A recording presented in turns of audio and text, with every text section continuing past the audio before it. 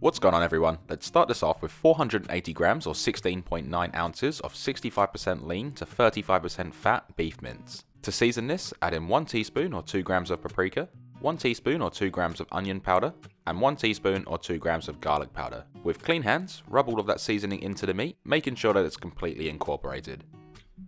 Weigh out 240 grams or 8.4 ounce patties, and preferably using a burger press or egg ring, use whatever you have to shape the meat, making sure that it's well compacted. Scrape a knife around the rim to loosen the patty, and remove it from the mould.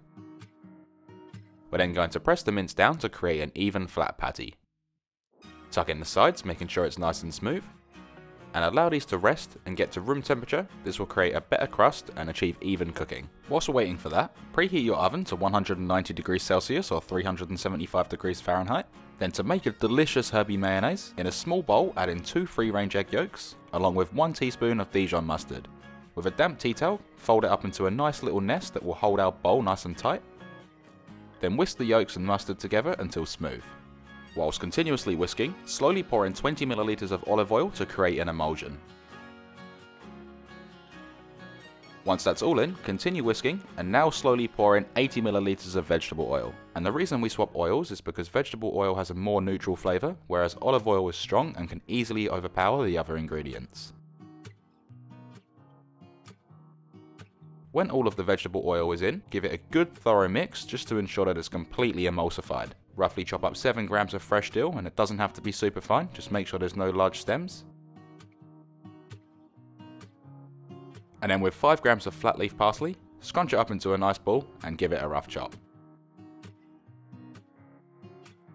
Combine both herbs together and add them into your mayonnaise. Slice 1 lemon in half and squeeze in 2 tablespoons worth of the juice, making sure that no seeds decide to jump in. Season it with 1 teaspoon of sea salt flakes and mix all of that together until it's well combined. Once done, place it in your fridge until we're ready to serve. With 4 rashers of streaky bacon, slap them onto a baking tray lined with parchment paper, and bake these in your preheated oven for 9 to 10 minutes or until deeply golden brown. When your patties are at room temperature, season each patty with 1 teaspoon of sea salt flakes and 1 teaspoon of cracked black pepper. The reason that we don't season them at the beginning is because salt draws moisture and dissolves meat proteins, which will give our burgers a dry interior and the texture of a sausage, which is definitely what we don't want. Place a large heavy base skillet onto your stovetop over a high heat and allow it to get really hot. Once hot, pour in 1 tablespoon of olive oil, give the pan a swirl around, and place in the patties, seasoning side down. We're then going to sear these for 2 minutes until nice and golden. After 2 minutes, carefully flip the patties and sear the opposite side for 2 more minutes.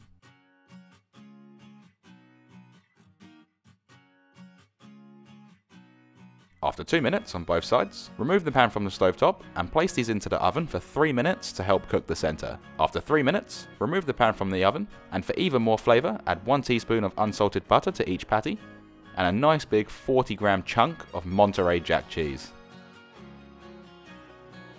Place this back into the oven for 2 minutes to finish cooking and for that cheese to melt. Then once all that's done, how good do these look?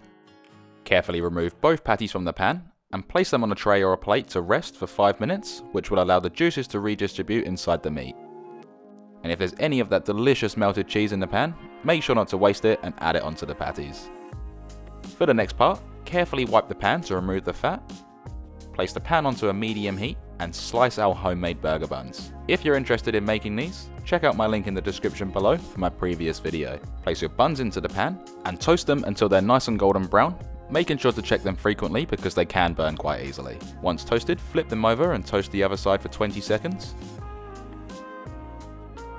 and then remove them from the pan.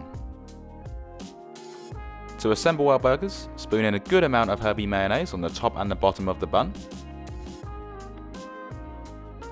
Place on a nice crisp piece of cos or romaine lettuce. Quickly slice yourself up some tomato, removing the butt end.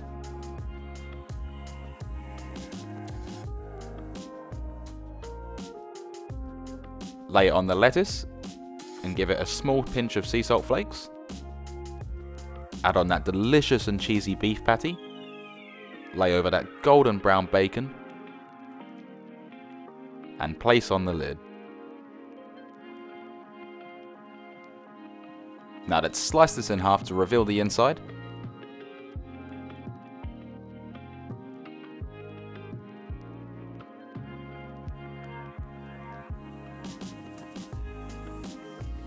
And that looks absolutely incredible.